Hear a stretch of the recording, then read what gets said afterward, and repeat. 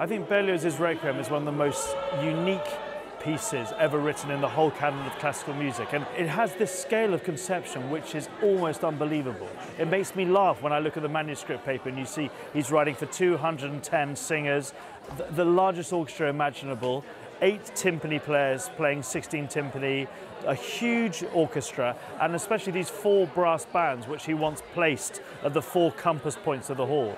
And it's just, it is remarkable, and it's a piece that should put the fear of God into you. It's got the huge polarized range of music making, and that's what makes it so special.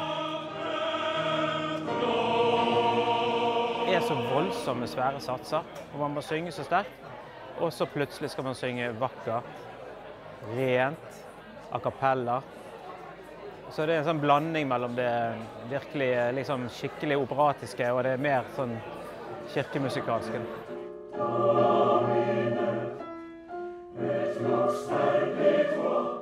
When I come to a choir rehearsal, they're already so well prepared that they don't need me to tell them where the notes are or how to pronounce the T. They need me to give them the shape and the dramatic colour of the piece. So I talk to them about what I have in my head about the piece, where we should whisper, where we should sing with full force, where we should sing with a nasty sound, where it should be as lyric and soothing as possible. And they're just great enough to take any information I throw at them.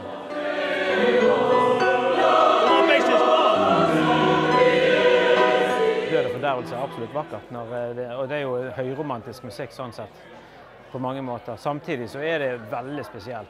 Altså, vi har en sats som varer i nesten 10 minutter med bare 2 toner i koret. Og hvem kunne finne på å skrive det på den tiden? Det jo helt veldig sært. Men det flott vakkert.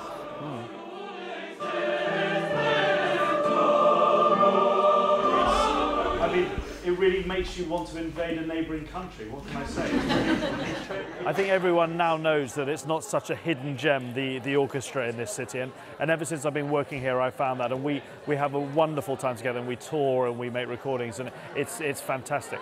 But the thing that's added onto my job that makes it so remarkable is the work of this wonderful choir. And what we have is this combination of choirs for Berlioz's Requiem, and the most wonderful chorus master, Håkon Matti Skrider.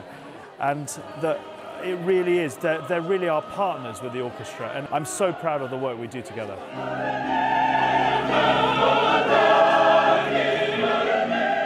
And just because it's a piece about the transcendence of life and what comes afterwards and how you feel having to embrace the end of life, doesn't make it less celebratory. And in a way, it's such a huge statement of music and how music can show our expression and feelings that it feels like a wonderful start to the festival.